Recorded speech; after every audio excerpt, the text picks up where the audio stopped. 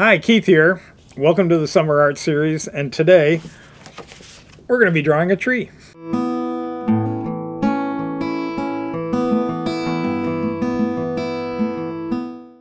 Alright, so I'm going to start with the trunk of the tree. I'm going to basically just kind of sketch it out a little bit.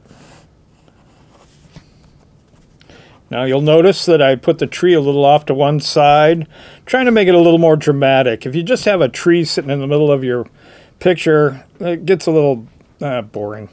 So, what you can do, I've kind of lightly sketched in a trunk just to make it easier on myself as we get started here. But what you can do is you can kind of come in and just make some lines and decide, oh, this is where I want my branches to come up. So from here then I can just start maybe adding the other side. Now the rule to this is very, very simple. Trees get skinnier as they go up, okay? So we don't want giant fat chunks above skinny chunks, okay? So we really do want to maintain that our branches are getting smaller as they go up.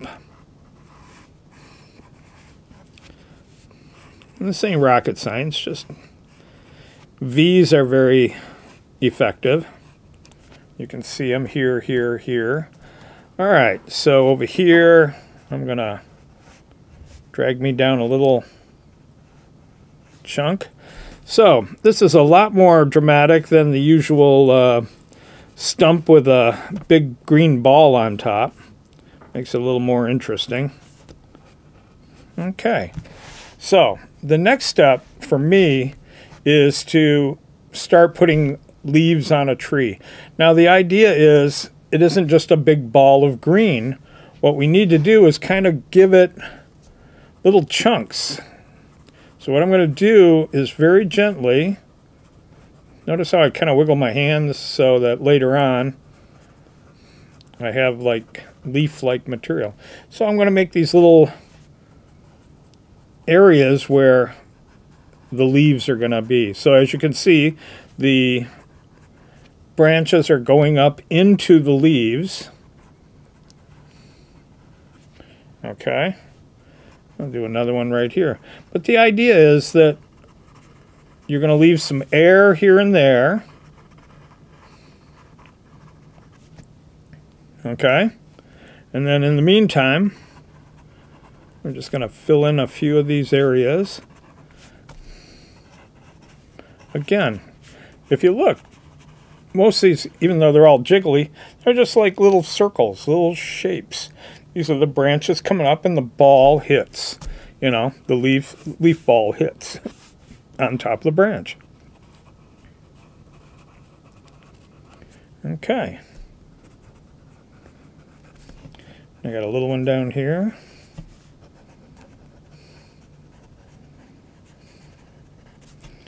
So, at this point, I got my tree in, I got my leaves kind of drawn up, not too seriously yet. I'm gonna create a little bit of a horizon line here. I'm gonna be on a hill, and oh, we got a couple rocks coming down, and then I got a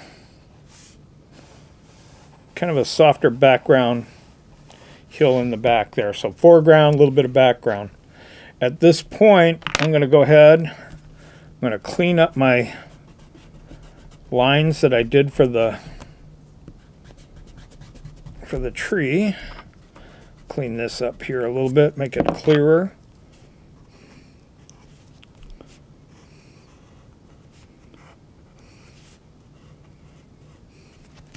All right.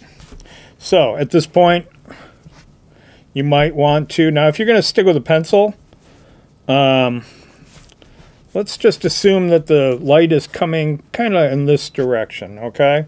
Kind of down and over a little bit. So I'm going to shadow using the side of my pencil, okay? Okay. The bottoms of the branches, the sides a little bit.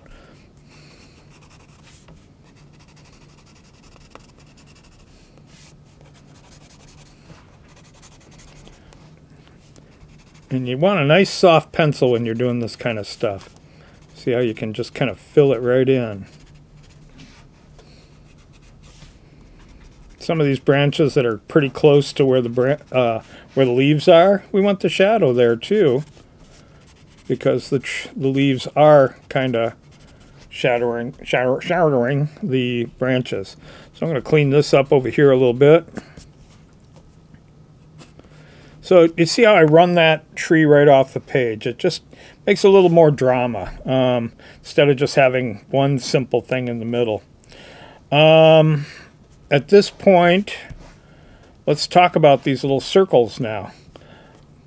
These little chunks of leaves. So the same thing. What you want to do is kind of shadow the underside. And maybe break it up a little bit so that it looks like little chunks of different branches, different leaves. We're not going to try to sit and do every little leaf. That would be insane. So, again,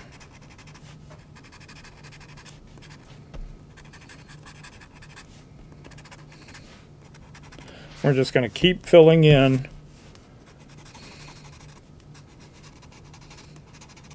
shadow. I'll try to keep the leaves like short little bursts of shadow. But I think you get the idea. Okay. So at this point, what I'm going to do is I'm just going to show you a little different tree. I'm going to do a little background tree here. Just going to do a couple little straight lines. And what I'm going to do me a couple little pine trees. And the idea is that you don't, we're not going to do,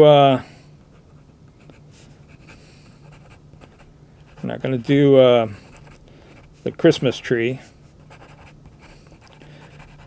But you'll notice as I come down,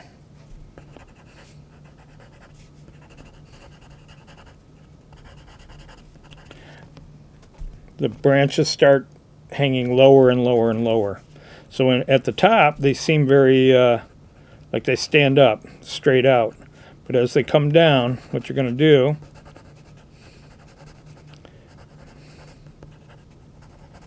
is have them come down and your line gets a little bit darker, a little bit heavier. So there's a couple little pine trees. We got a happy rock right here. At this point, what I like to do now is switch over. I just want to show you something I did earlier, okay? And that is, I did a pen and ink drawing of this image. It might not be exactly the same, but you kind of get the idea. Alright, so I'm going to set this aside. Am I partially off the page there, I'm assuming? Great, what did I do with the other one?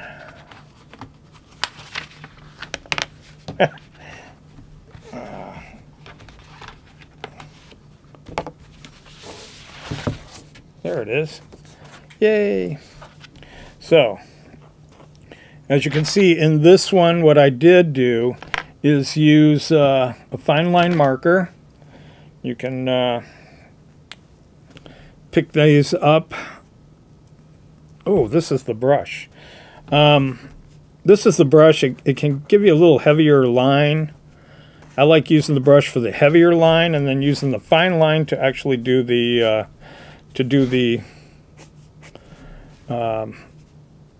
bark. But this is, and then you would use line to create your shadow. So, all right, so these are the Pigmographic, what are these called? There's a name for them.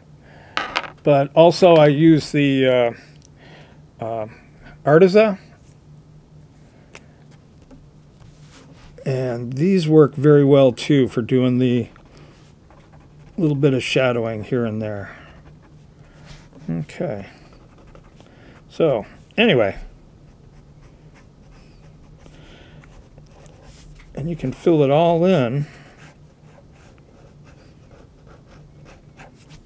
Get some nice texture on there. I love working in ink.